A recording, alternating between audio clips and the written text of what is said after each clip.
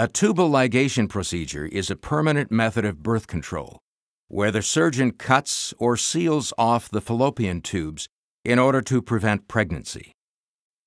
A woman's reproductive system includes the vagina, the canal where sperm are deposited and babies emerge during delivery; uterus, the pear-shaped organ where a fertilized egg grows into a baby; fallopian tubes, two ducts that transport eggs from the ovaries to the uterus and where sperm usually fertilize eggs; and ovaries, two glands that produce and release eggs.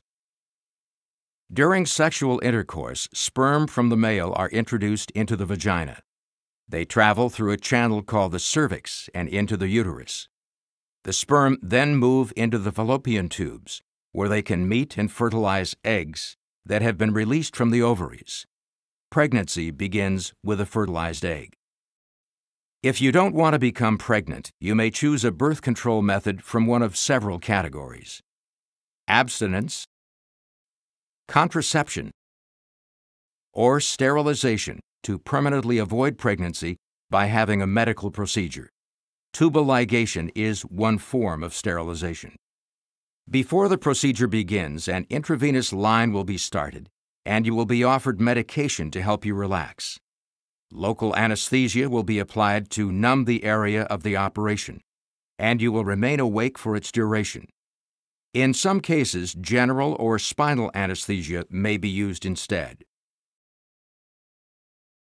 If you are having a laparoscopic tubal ligation, your doctor will begin by making a tiny incision near your belly button and another just above your pubic bone.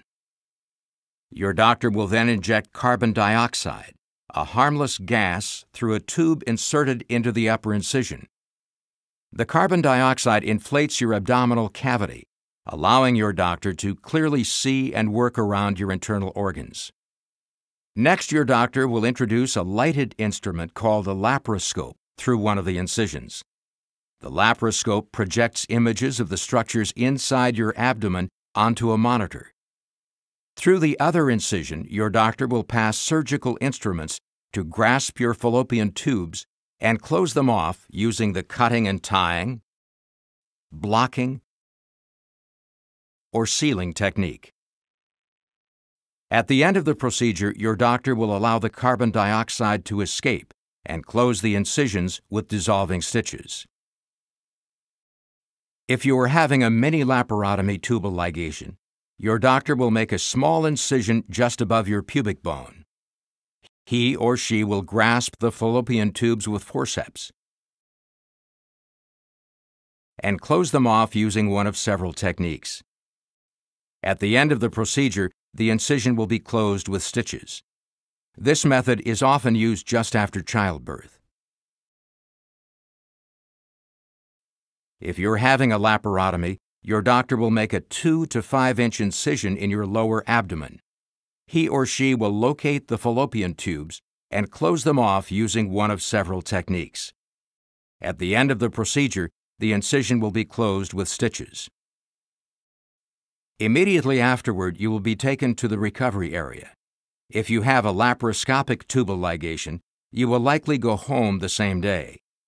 If you have a laparotomy or a mini laparotomy after childbirth, your hospital stay may be extended slightly.